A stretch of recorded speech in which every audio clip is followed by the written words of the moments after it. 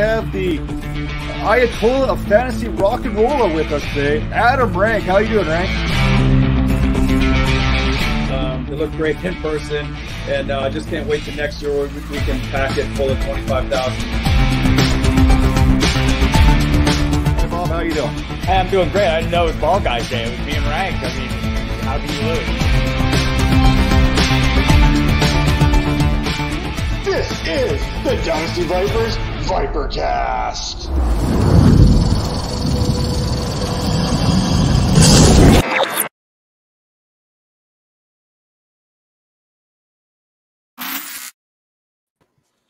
You heard the music. You know what time it is. It's time for the Dynasty Vipers ViperCast, episode 128, and we're sticking with the theme. We are presented by the Fantasy Points Media Group, and what better way to kick it off with one of the smartest men over at Fantasy Points. He's one of the smartest guys in all of fantasy football. Scouting this, scouting that, devy this, devy that. It is Wes Huber. How you doing, Wes? Well, you know I'm doing good, man. Just living the dream. Got the best job in the world, so I'm always game to get up with anybody and talk about some football. And football we will talk about. Now, we could take the easy route like most shows right now, and we could talk about the draft that just came down, and we could talk about first round, second round, third round kind of guys to target. But we're going to go deeper here because before we get into that, but back on April 29th on fantasypoints.com, you released kind of a little bit of deeper sleeper type of devy drafting here as far as we're concerned. So we're going to get into that. We're going to talk about some guys we're going to target that we should be paying attention to. And we're going to talk about a little bit of 2023, just kind of a little bit of a primer for those already looking beyond 2022 season already. Because I know Major, he's got some pretty bad teams that 2022 is already a wash. He's already got to pay attention to what's going down in 2023. Don't you shake your head at me, Major. I can put you on mute right now. I will mute you right now before the show starts. Okay. I don't know how to come back from that. See, I found being just loud and obnoxious is probably the best way to keep Major at bay for the most part here. But Wes, let's kind of dive into this last class. I mean, we all know the names that we're supposed to know. I think that horse has been beaten already many a times. A lot of teams, a lot of leagues are kicking off those fantasy football drafts right now. When I look at these rankings here, though, who are some of those guys right now? Who are some Wes's wonders, so to speak? Who are some guys that you're kind of maybe targeting a little bit later in these fifth round, sixth round type of fantasy football drafts when it comes to rookies this year? Well, first guy that stands out. I mean, you look at the Chicago Bears. So, we're a lot of doubts being passed around. But I'm going to tell you, don't doubt Justin Fields. I'm not saying that's my guy in the fifth or sixth round, but don't doubt Justin Fields. The guy hasn't even played 10 games in the NFL yet. 100% percentile speed, and he's got a cannon, as much arm talent as Trevor Lawrence. So you want to look at the parts around him. Obviously, Darnell Mooney, nobody's sleeping on him. But I like one of the little bit of a sleeper signing there with coming out of Kansas City. They got in the third round they took Velus Jones. I love Velus Jones. Same. I really do. This guy, he's 25. He's older. He's an older guy. But in a redraft, I mean, this is a guy that you can get all over. But I even like him in fantasy because I think with the talk and with the offensive coordinator talking right now, it sounds like he's going to take an immediate role. And it looks like he's going to start out of the slot. And there's a guy that's coming up next year, Hendon Hooker. He could really move up draft boards out of Tennessee. And he was the quarterback for Velus. And Velus just went off for him last year. I mean, he was such a reliable piece. So valuable to him. And then the sleeper signing that I was really excited about, Byron Pringle out of Kansas City. I don't care how old he is. This kid can ball out. He did have a recent arrest, so I mean we have to see what's going on there. But I think if Pringle's on the field and he's starting, and we saw what he could do with Patrick Mahomes last year. Well, I'm pretty excited about him. So that's one guy I like quite a bit there. And then, there's some guys I could obviously go very deep into running back. But pointing out a guy that I think that's being overlooked here. So Dameon Pierce, he goes to Houston, right? And we all think, oh, geez, it's the Dameon Pierce show. I wouldn't go that far yet. I think it's going to be at least some type of rotation. I mean, if you look across the NFL, there's only a couple of bell cow situations remaining. I mean, we're talking and honestly, and from a lot of the sharps, it sounds like the situation in Tennessee, it may not be a bell cow anymore. Derrick Henry may be losing his bell cow status. So they drafted Hassan Haskins. That's a guy I really like out of Tennessee in the not for next year, but over the next 3-4 years. The situation there is we really don't know, but the insiders are saying that we're looking at a rebuild in Tennessee. If that's the case, Derrick Henry is going to be 28. He's 28 now. I mean, we're looking to the future here, but there's no bell cows going around here. We're getting into a situation. We added an extra game. We're gonna be seeing a lot more of those 60-40 timeshares and three-headed backfields. Of course, we want to stay away from those. But as long as Rex Burkhead doesn't come in and take too much away, I think Marlon Mack is another guy that could come in here and steal some and get a 60% carry share for Houston. And that offense is looking a little bit better. It's obviously not going to be a team that's going to go to the playoffs or anything, but we don't really care about that in fantasy. So that's a guy that I like there quite a bit. And we could go deeper. I talked about like Brian Koback. He went to Minnesota. So Alexander Madison is looking at it. He's going to be an undrafted free agent next season. He's going to be an unrestricted free agent next season. Not as sharp. I'm a morning guy. I'm not a late night guy. So you just have to bear with me. So we're gonna see a changing of the guard here in Minnesota. They could always re-sign Madison, but right now, I mean, they did bring in. They brought in from North Carolina. I'm slipping on the name here. But anyway, the guy I like there is Brian Koback, and I wrote him up in a recent article. The only thing that I can figure is there must have been something that popped up in medicals or something that popped up in his background, and those are the two things. Something off the field. Those are the two things that I just don't have access to. And when you go into the draft process, I really like. I mean, Brian Koback, his athletic testing is off the charts. Like, I was blown away he wasn't drafted. So there's a situation going on that I'm not aware of. But at the same time, that doesn't mean that when he gets on the field, he's not going to do something. Ty Chandler, that's the name I was trying to think of out of North Carolina. Oh, yeah. So they did draft him. But Bryant Koback, I think, is going to stick on that roster. Of course, they have Kene and Nwangu, so that's another name. But he's been used mostly on special teams, and I'm starting to get the impression that that's kind of how they envision him, because that's what he essentially did at Iowa State. So that situation could continue, and it could mean that somebody that job that Madison's going to leave behind could be available for one of the other two. And just kind of speaking on Kopack there, I believe he had a game against Notre Dame last season. I think it was like a 20 carry, 114-yard game. I think if you look at what he did at that the Army Combine, I think he ran a 40, and I think it was 4.35. I mean, you speak about that athletic testing. I mean, those numbers were off the chart. What he did at Toledo was averaged about 100 yards per game, 5.9 yards per carry. I don't care where you're at. Those numbers translate pretty much across the board, right? Toledo, not a big school, but you see what he does against big-time competition like Notre Dame. So there's definitely a reason why he's on Wes's radar, so to speak, as far as one of these guys that, hey, you know what? I got a 5th, I got a 6th, I got a 7th round draft pick here in a rookie draft. Here's a target for me. I'm just going to throw that out there right now. Let's see what happens. Let's throw enough crap off a wall, see what sticks. And, hey, maybe Kopack, like you said, the opportunity is there. Delvin Cook, we know what's going on with these older running backs. Delvin Cook, he's still good. Madison's got that free agency coming up. Ty Chandler had a transfer from Tennessee to come to Carolina. I mean, so there's that as well. We're looking at some guys here. It's like, okay, whatever. And you mentioned Hassan Haskins there. Well, if the Tennessee Titans aren't going to pay A.J. Brown, what makes you think they're going to pay an aging Derrick Henry moving forward? Right? This is stuff that you're thinking here right now. Now, is Haskins that guy? Is he the guy that's going to kind of be the next guy at Tennessee?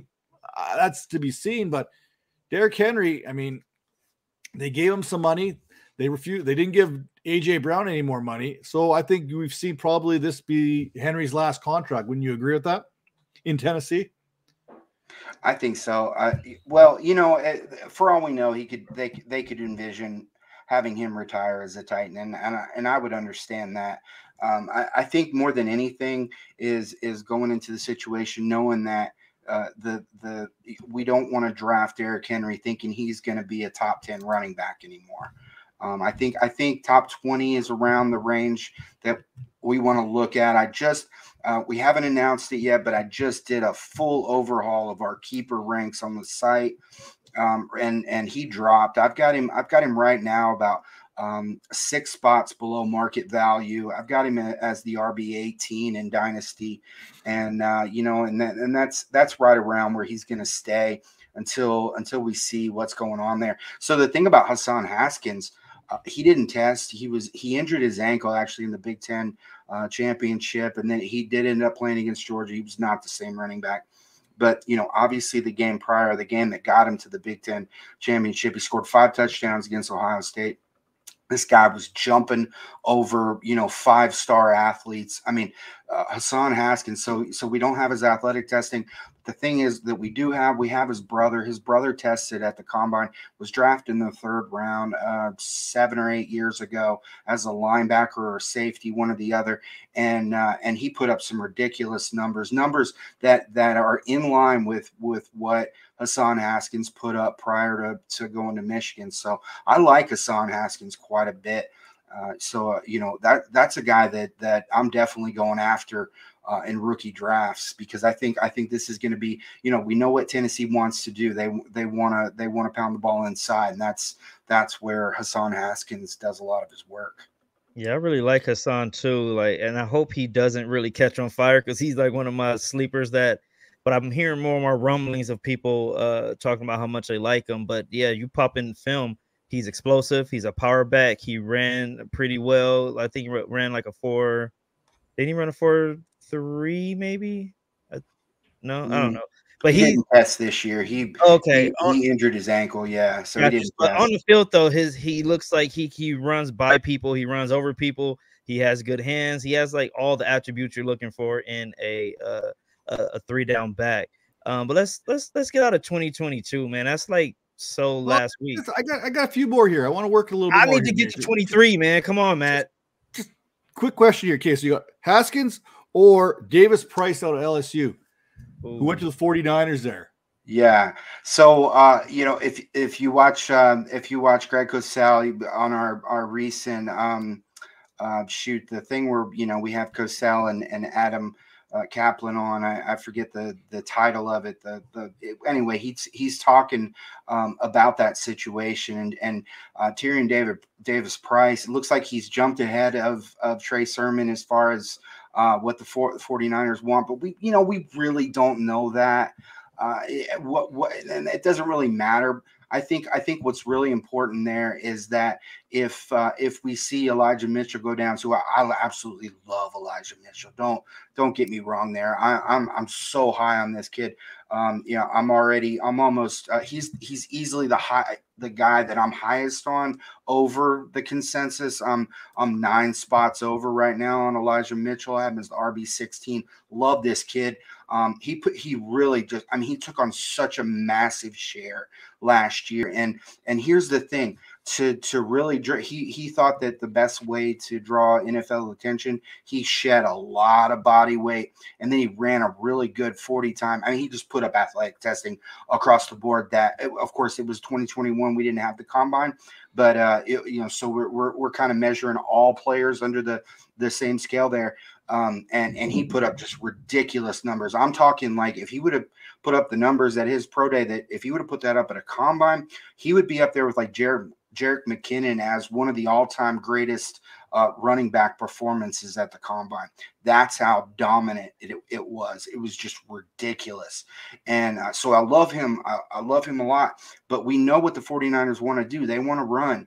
And if Mitchell goes down, it's going to be either Tyrion Davis Price or it's going to be Trey Sermon. Now, don't cross Trey Sermon off the list. If you go look at his first carry.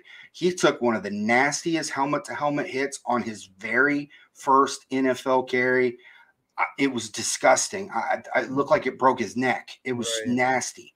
And I think it was a safety. I'm not 100% sure, but it just got his NFL career off to a crazy bad start. So, but it doesn't matter. They went out and they got Tyrion Davis-Price. I think they even drafted him higher than they did Sermon in the 3rd round. And so they love this kid. They believe in him. So if Mitchell goes down, one or maybe both, but I would probably think it's a hot hand type situation. And, one of them's going to take it. And, that's a role that we all want to pay attention to there in San Francisco. That's a team that we know can win, that can beat every team in the NFL on any given Sunday. So that's obviously a league winner type of situation right there, and that's something we all need to pay attention to. So Wes, I got a question for you. Why, as fantasy managers, are we such agists? I mean, I want to talk about, a good portion of the fantasy community, a lot of people who've been doing this are in that 30 to 40 range, right? Let's be honest. A lot of us are in that 30 to 40 range, some older, some younger.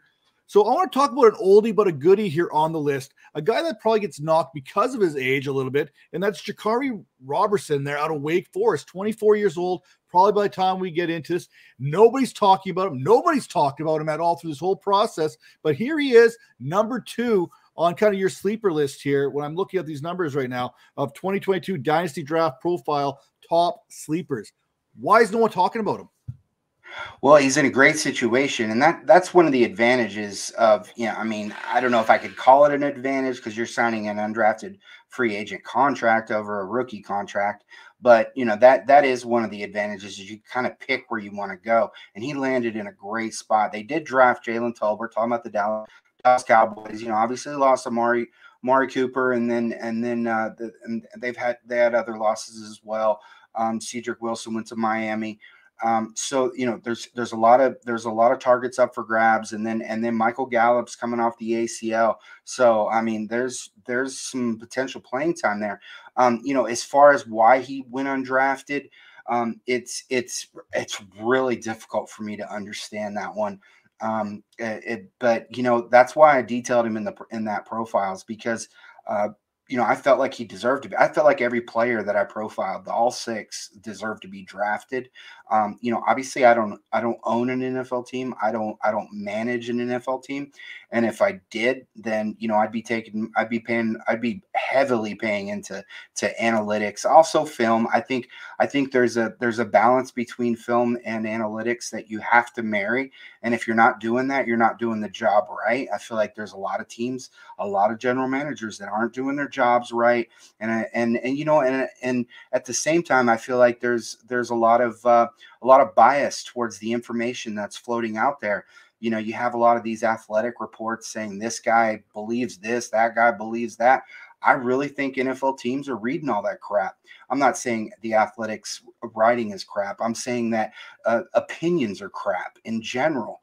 And so I think if you're not following the film and you're not marrying it to the analytics for your player evaluations, you're not doing it right as an NFL from an NFL team perspective, not from a fantasy perspective.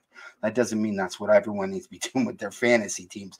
Not as many people have the time on their hands that NFL teams do or that I do. So this is what I do for a living. It's different. Jakari Roberson was beast, and especially in 2020. I mean, he was. I think the yards per route run, he was only behind guys like Devonta Smith, and there was another person that was ahead of him, but still, I mean, he was just beast, and his emergence it coincided with the emergence of Sam Hartman, who's a guy I like for 2023. It's just one of those things where we have a lot of guys that went undrafted. But here's the other factor, is this was one of the deepest running back classes in my opinion. It was the deepest in NFL history. So we had a lot of running backs that didn't get drafted that deserved to get drafted because there was only so many. If you go look at the list of the running backs that got drafted, it's a laundry list. It's because it was so deep. And so there were a lot of guys that were pushed down for various reasons. Another guy I love, Kennedy Brooks, didn't get drafted. He had some off-field stuff. This guy, I don't care what anybody says about him. This guy's a baller. And Where did he end up going? Philadelphia, which is a good spot for Great him. spot. Yeah, there's really, I mean, you got Kenneth Gainwell there, but we've seen what Philadelphia does, and Miles Sanders, he goes down, he scrapes his knee, he's out for several games. So it's a great spot for Kennedy Brooks. Don't be surprised if his name pops up this year. But as far as Roberson, he's going to Dallas. There's a lot of targets there. They did draft Jalen Tolbert, another kid. He was just a dynamite personality. Met him at the combine. I absolutely loved listening to his interview. He was an interesting kid, a kid that he believes in himself, and he's got just very confident, and I love seeing that. And he was he was more imposing than I was expecting as well. I thought group of 5 kid, he was going to be smaller, or not as thick, not height wise, but thick wise. No, this kid was thick. So, he's got the intimidation factor going on. So I think he's gonna hit the ground running at Dallas, but there's still plenty of targets there available for Jaquari to get into that situation. Of course, they added Jake Ferguson as well, the Mr. Choose Violence. I love that quote that he gave at the combine. That kid's going to be something in the NFL. Of course, he's Barry Alvarez's grandson, so he comes from good stock. But people are like, be down on Dak Prescott. Now I'm not buying all that. This is going to be a good team. I think Amari he had a little bit of the ego factor going on that kind of held the offense back a little bit. I think it's going to be better. I think we're going to see CeeDee Lamb unleashed this year. And then I love Michael Gallup. I think when he gets off the ACL, which we definitely don't want to see him tear that same knee again, because that's not good. We know about those double ACL tears in the same knee. It's not good. But if he can avoid that, I think we're going to we're going to see a really explosive offense come together. And they also address the offensive line, so I think we're going to see better out of Zeke this year. Tony Pollard was already a beast, and and then they've got the tight end double connection there with Jake Ferguson now going there with Schultz. I think it's going to be a good team, definitely. Before I let Major take over here, just going over to fantasypoints.com, you pull up this list. Some of these other players that you profiled here: Master Teague, Kevin Brown out of Incarnate Word, Derek Young out of Lenore Rain, home of Kyle Duggar. Let's be honest, another good player coming out of that program there. And you've got about 20 players kind of ranked here from the smaller schools out of the FCS, D2 kind of thing, and then obviously a bunch of the other guys all thrown together. You can find that over at fantasypoints.com. Hey, you know what? If you're looking for that subscription right now, go over to fantasypoints.com. Use promo code Vipers22. We'll get you 10% off that subscription today. Now, Major, over to you. Yeah, I mean, 2022 does seem like it was a year ago already. Like, we've talked about these players, we beat them to death. You know what I mean? So let's get to 2023, where the quarterback makes a return. The quarterbacks are going to be some of the best athletes in this draft. You got CJ Stroud and you got Bryce Young. Give me who you're taking out of those two, and then you can run through some of the people that we should keep an eye on. Well, it doesn't really matter. It pick your flavor. An NFL team, it'll depend on the NFL team. My choice, I'm an Ohio State Buckeye fan. I grew up in Florida. I moved to Columbus for a couple of years when I was in elementary school, and that's when I started watching college football. And it just so happened to be that I was living in Columbus, so I've been a diehard Buckeye fan, but in the fantasy industry, bias doesn't cut it. So I keep it real with the Ohio State Buckeyes. If the guy sucks, I'm not going to promote him. But I love CJ Stroud. I mean, this kid, the ball placement, the accuracy, the timing, it's just beautiful. It's beautiful when it's on. The one thing I will point out is his emergence. It perfectly coincided with a kid that I think could be the number one pick in the draft ahead of both of those quarterbacks. But he's probably not going to be, because we know there's only been 2 wide receivers ever drafted first overall. But Jackson Smith and Jigba, JSN, get it going. Yeah. Oh, this kid is unbelievable. I can't stop talking about him. But for me, Bryce Young he's going to be the number 1 pick in the draft. I love Bryce Young. He's a pass first kid. He's a pocket passer, so don't expect, just because he's shorter, don't expect him to be this dual threat kind of guy. He's got just unbelievable pocket presence, really good footwork, and just accuracy. If you go back to the Georgia game, I mean, really go back and watch it. When they lost Jamison Williams in the SEC championship, they lost John Mechie. I mean, they're starting true freshmen in the second half of the SEC or of the national championship. Go back and look at the ball placement on the incompletions. Even the one where the end of the game when he threw an interception, if you go back and you look at the body, the way that the receiver reacts and the way that Bryce Young reacts was obviously a miscommunication where the young wide receiver just didn't know his route. Bryce Young throws the ball like where it's supposed to be at all times. This kid is unbelievable. Okay, so the 4 of the top 10 kids that I have at every position, QB, running back, wide receiver, tight end, every skill position, are going to be in the 2023 draft. But if you look outside the top 10, 12 of the top 20 quarterbacks in college football are going to be in the 2023 draft. And it dwarfs every other skill position. This class is super stacked at quarterback. I'm talking they're gonna put the 1983 quarterback class to shame. That's how good this class is. Yeah, I'm with you on that. Any running backs that pop out to you? Oh, absolutely. They're, like I said, 4 of the top 10, and actually 4 of the top 5 running backs, my devy running backs in the running back class. Obviously, Bijan Robinson. If you don't know who Bijan Robinson is, go look him up. This guy's had a career that is, I mean, it's basically legend.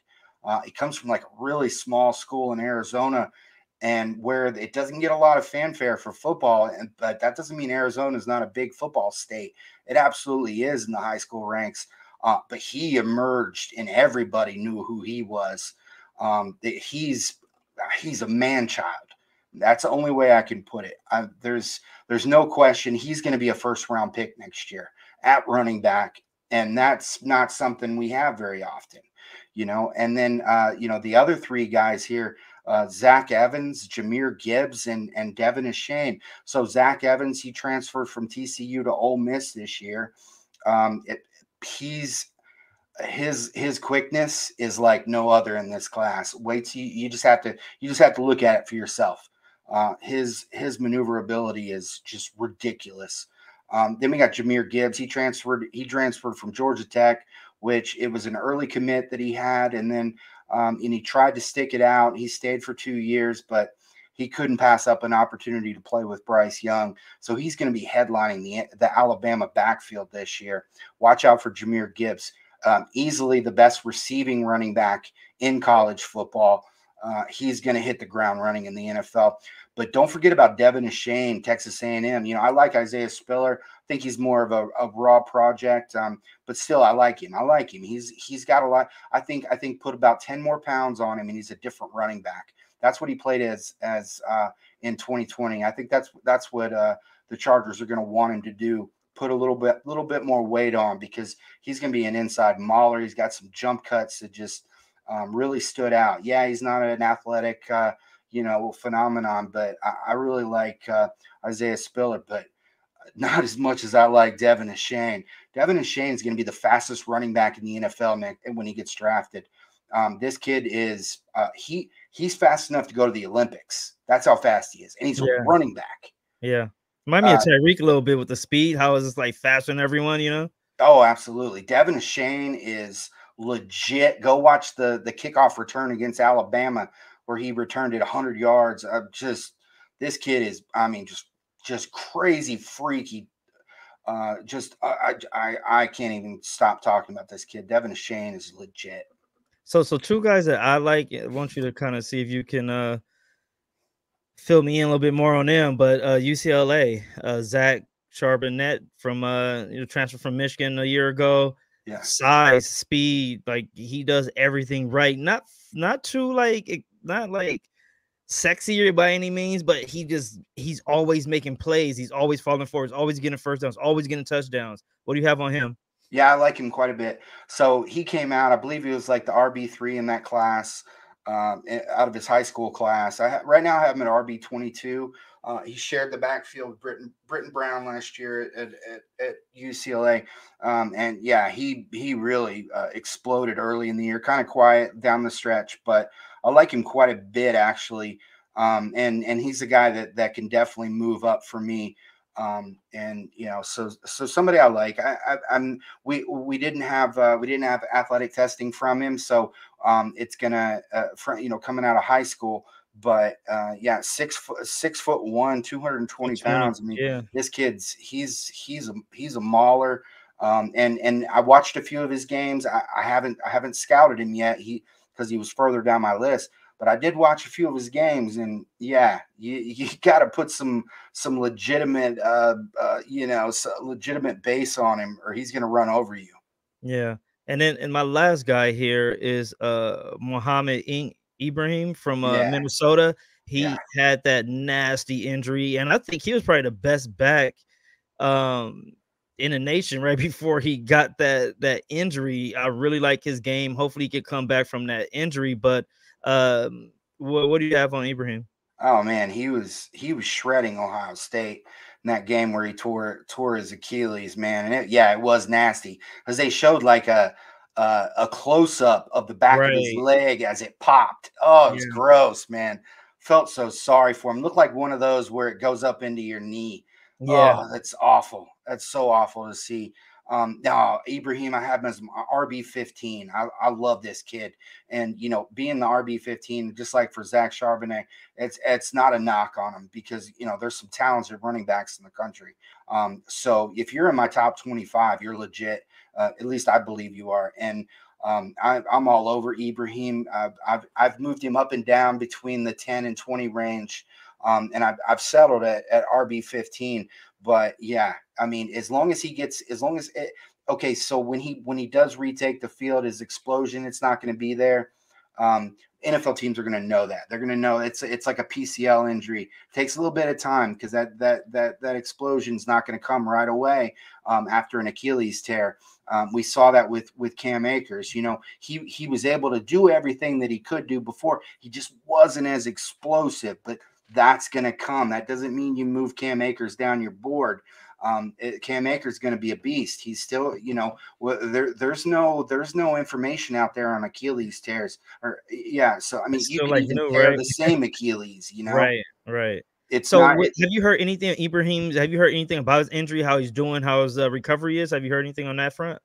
Yeah, so they just had one of their young running backs transfer out, and I think that's about as positive of a report. Marquise Irving just transferred out, went over to Oregon, so I think that's a great report because that goes to show there's not going to be a whole lot of carries available here. They still have Trayson Potts. He's another talented kid, but nowhere near as much as Ibrahim. So we're going to see Trayson Potts early in the year. Probably going to see him lead the backfield first couple of games, but we're going to see Ibrahim. He's not expected to hit the early season strong, but he's gonna be back around week 3 or 4. Perfect. Yeah, good answers, man. And with that, this is going to come to the conclusion of the ViperCast. We'll have Wes on a little bit later, talk about going behind the grind with him, getting a little bit of his backstory here. But I leave you with this. We started the show talking about Velus Jones Jr. So let me put it this way. I'm your Velus. I'm your fire at your desire. And this has been the ViperCast presented by the Fantasy Points Media Group. We'll see you next week. Take care now.